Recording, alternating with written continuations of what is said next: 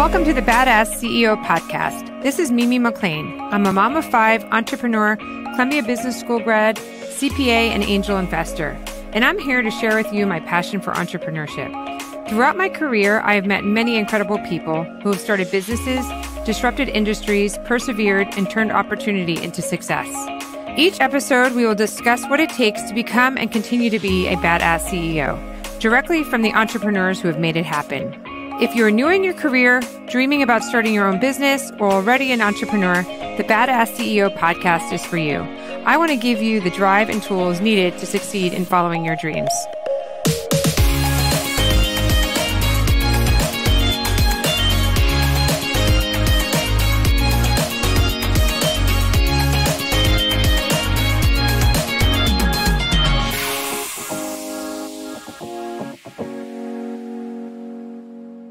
Hi, welcome back to the Badass CEO. This is Mimi, and today we have Sarah Robarts, the CEO and founder of an award-winning women-owned business called Ballantines Public Relations. Sarah, along with her talented team of PR professionals, have worked on numerous internationally renowned companies and corporations over the past 20 years in Los Angeles. Prior to that, she worked in distinguished brands and talent in London, and she also started Ballantines Hotel in Palm Desert.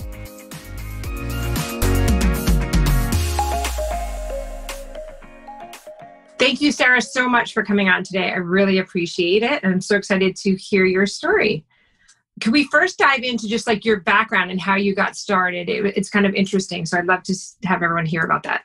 Yeah. And thank you so much for having me on. I'm thrilled to be on, and I've listened to so many inspiring podcasts of yours. So thank you. Oh, thank you for doing all of that. Yeah, no, I think there's some amazing ones. Brilliant.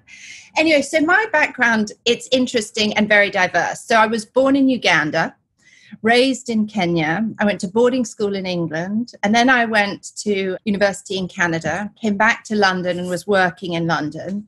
And from London, I then came on a visit to Los Angeles. I was, 28 at the time, 29, and really just went back and packed my bags, quit my job and moved. So that's how I came to be here. And I have a background, I have a degree in fine art and was painting, professionally in London. And actually before that in Manchester, because it was cheaper to live in Manchester than in London. And when I moved here, so my ex-husband and I sold our flats in London, and we pooled our resources and bought the most rundown hotel in Palm Springs.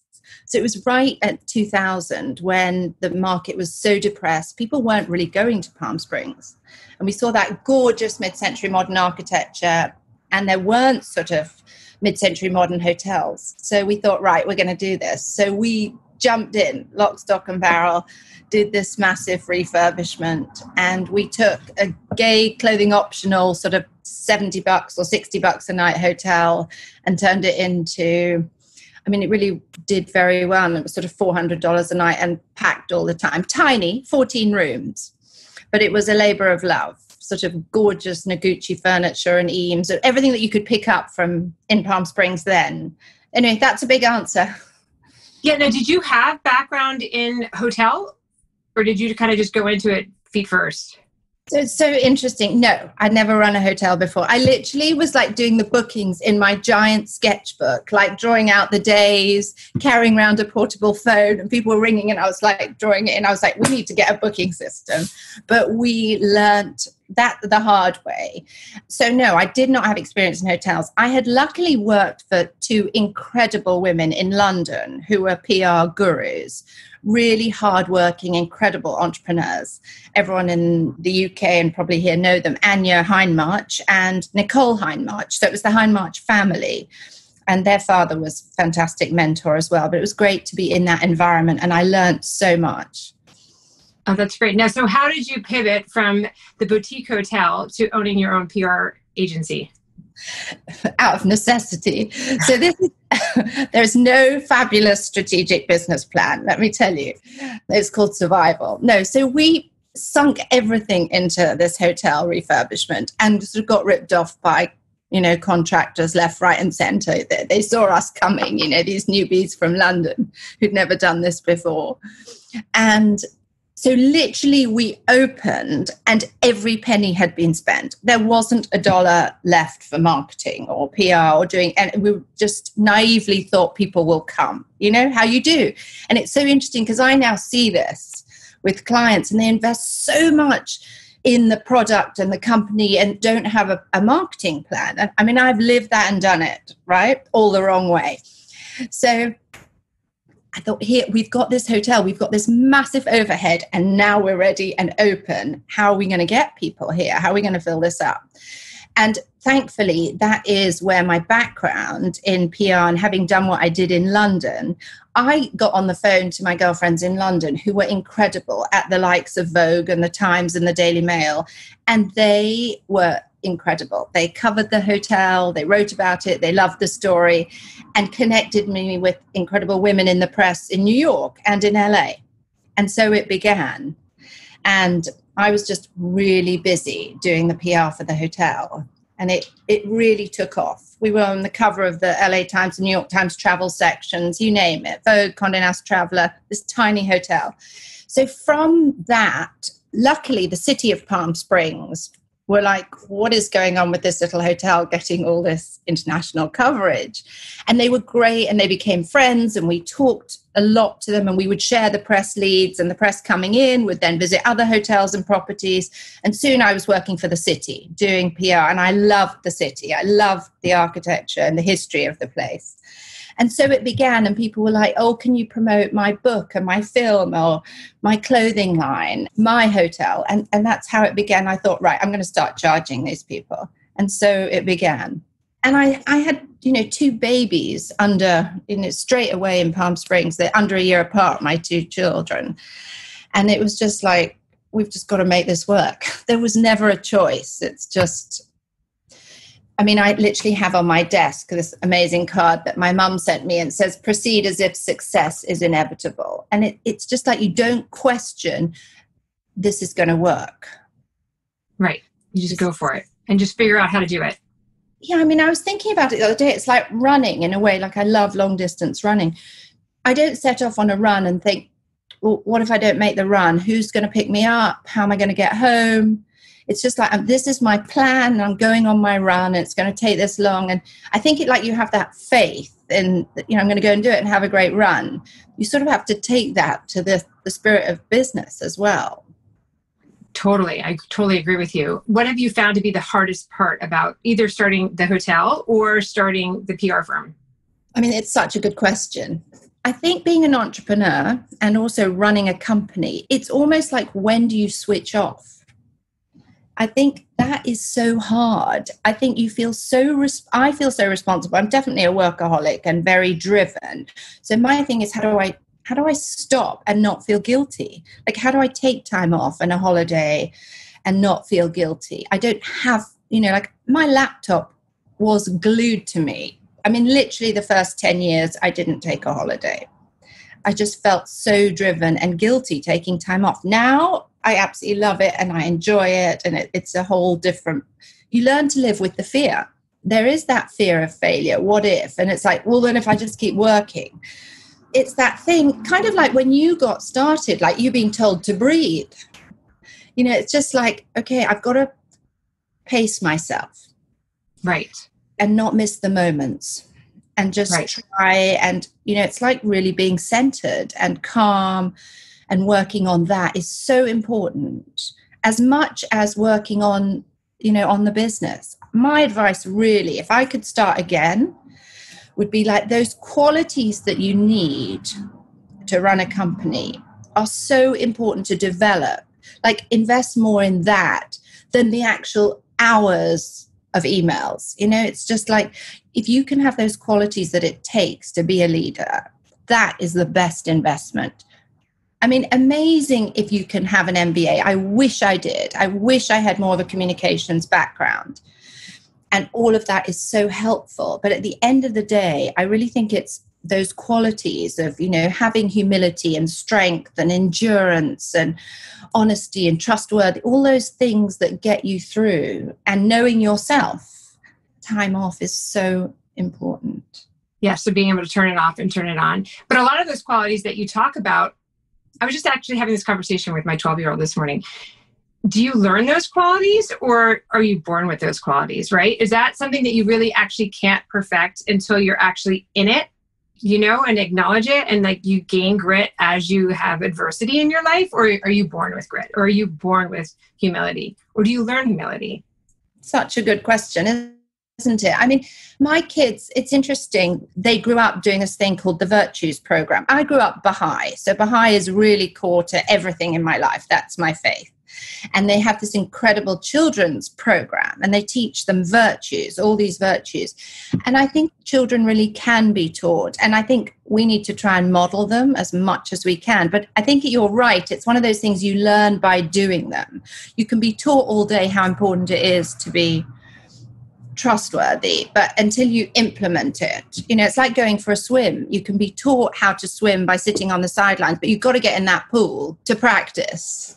Exactly. So you make it look very easy. I got to tell you, like just, hey, I launched and I had all these great customers coming. Have you had trouble finding clients or they kind of just kept coming since you started? So that is interesting. And I think that goes back to this thing about an attitude of gratitude. Like I remember very early on, this incredible yoga instructor said to me, his name's Adriano Sarmento, Adji. He said to me, if you practice gratitude, what you have is enough. And I'm so driven. And it's just like I want more of everything. I've got to be fitter at this. I've got to acquire more of this. I've got to do more for my children. Go. And I was just like, okay, hang on. I've got enough clients. This is incredible. And be grateful. And you know what? When you do that, they come. It's not the chasing. You don't have to chase it. Right. That's a good way to look at it. Maybe I'm getting across the wrong idea. That doesn't mean I didn't work incredibly hard at networking and bidding on RFPs, etc. But I think it's that balance. Exactly. No, I totally get what you're saying. I get what you're saying. So I see that you have an amazing group of women on your team. You have a big team. I find when I've talked to other people and just for myself, managing people is one of the hardest part of running a company. I would love for you to talk about that. Like, do you find that hard? And then also, is there anything that you do with your team to, especially while we're in COVID and working remotely, is there anything that you do to foster a team environment, even though we're all kind of remote? And and how do you find these great women? I mean, they are a joy. That we have an incredible team of women. But, like you said, it's so difficult. My greatest weakness in business is running a team. So I get it, but it's taken me a long time to accept, Sarah, you're not good at this. So hire people who are good at it. I thought, and another misconception that I had for the first 10 years was I had to be good at everything. And, if you can't do it, hire the right people. And then I didn't want to hire the right people because they'd be expensive, right? Mm-hmm. No, I can do it. I'll just sort of pull it all together. And it's so stressful when it's not your expertise. So the management thing, I mean, I have read as much as I can, and I keep trying to improve and learn and look at other people and how they run their companies, etc. But now we really have great people who run it and women who are hiring incredible people, and they've created this fantastic culture. So it really is about being surrounded by the right people. But at the beginning, it was me and one, then two, then three, and it really was my weakness. I'm not great at managing a team. And I'm learning that with time and age and having the right people around. Right. Because I find that too, like when you're driven, it's kind of hard to slow down. Yeah. To explain and to make sure people are on the same page as you are. I don't know if this is how you are. It's definitely how I am, that I'm kind of like, I'm going 10,000 miles a minute. And so like, I just assume everyone's keeping up with me, and it's hard to like, wait, I didn't explain that. Shoot, I thought you could just like osmosis. You would have gotten it from what I was thinking. Yeah, that's exactly how I thought. And you think everyone is going to be the workaholic that you are, right? Yeah. And it's disappointing. I used to really struggle with sort of the life-work balance and people wanting to take time off. And I have now learned and love it. I'm learning from my team, that it's, well, especially now during COVID, we're working from home, right? But before that, it was, Fridays, they didn't come into the office. We had flexi time. We don't count holidays. I mean, if you told me this 20 years ago, I would have been, no, never. And we have such a different culture. And I love it. I mean, that is the great thing. You can also create what you want this way, right? And attract like-minded people. So during COVID and during lockdown, how to cultivate a sense of team. I mean, we talk a lot. I mean, there's very good communication. And this has been a test, because it's fine to sit down for nice lunches and communicate, or be in a nice meeting room at the office, but to be, with kids learning at home and this and that, and people being worried about getting sick, and then still have good communication is really a test of, how good these relationships are. So, I mean, I just think we have communicated well and often. The team have, I mean, I haven't been on a lot of the activities that they have. They've had independent ones, which is great, that I haven't been on necessarily on Zoom calls where people have had a chance to do more of a social thing. And then we have had, it's interesting. So my kids taught me this thing during lockdown called Hello Buffalo. Have you heard about it? You go around the table, and we would do it every night. And it was like the best thing that's happened to me today, the worst thing that happened to me today, and something I really want to share. So it might be a fun fact. Who knows? Sometimes it can be really deep. And we did it every night for months during lockdown. It was so interesting to hear from the kids. And so we did it a couple of times with the team. And it was just a great way, like an icebreaker. Oh, that's cute. Why is it called Hello Buffalo, though? I should find out. So I thought you'd know. It's an American thing. I've never heard that. I mean, I've heard the like high, low, and that, but I've never heard it called that. Yeah, I don't. I'll have to find out from the kids. That's great. That's great. No, it's definitely great to kind of have a conversational piece, either for your family or for the team, just kind of outside of work, right? To have the personal connection. So can you give any advice to anyone who's listening who happens to be starting their own company right now for PR, either PR advice? They might not have the money right now to hire a PR agency, which tends to be a little bit on the expensive side. Is that a mistake to avoid hiring a PR person if they don't have the financial resources, or is there something they can do on their own without hiring? I mean, yeah, there is a lot you can do on your own, of course. And I know that an agency retainer might be daunting, but there are independent, amazing PR execs around who are doing that. Working from home might just be one person or two, and that might be way more affordable. And this is something I really want to develop, is like a how to do your own PR, because there's so many principles. And that really is a project for me down the line. I really want to do that and do more teaching and mentoring and being able to help people. Say you are starting a little restaurant, you're not going to take on a big PR retainer. Although I will say is the best investment, even if you can commit to, a project, a shorter timeline than like an annual retainer. Really, if you get the right PR, because that's how you get the word out. Unless you have a big advertising budget, doing it with PR is so valuable if you have something newsworthy, okay? Because your PR is going to connect you and your product or whatever it is that you've created that you need to get to the consumer. They are going to connect you with the journalists who are your third-party endorsement, right? And if you want to reach millions of people through journalists conveying the news, that is such an important investment. I mean, I so believe in it. I mean, I have lived it and seen people's lives and businesses transformed. I mean, from when we were in the Palisades, two amazing mums sort of remortgaged their homes, came up with an incredible hemp line of clothing, the first one. And they came to us and they were like, this is it. These are our boxes of samples. We have spent everything to get this far. Now, get us out there. And, these case studies, so we took some samples to Vogue, for example. I'm trying to sort of give you really concrete examples so people can see like why should I invest in this? So we took the samples to Vogue. They had an incredible photo shoot with Amy Smart, who, environmentalist, vegan, etc. And they had 40 distributors reach out to them. Fred Siegel, the likes of Ron Herman. I mean, amazing. Barney's. That's amazing. Yeah. So, I mean, I have seen it over and over. And that, I suppose in a way, that is sort of the addiction, what you get up. That's why we do what we do. That right. Transformation in people's lives, which enables them to hire more people, grow businesses. And a lot of these businesses have amazing give back components. If we're working for a huge corporate, it's great to be able to see that. Or if it's a non-profit, it's way more direct. We can see the instant impact. That is so rewarding. That's great. Now, how has your business changed now that it's more driven towards social media? Have you been using that more than just print and magazines? Yeah. So I think, so much of it is online, of course, as you're saying, as opposed to the ink. But you still need to reach journalists who are writing online in digital publications.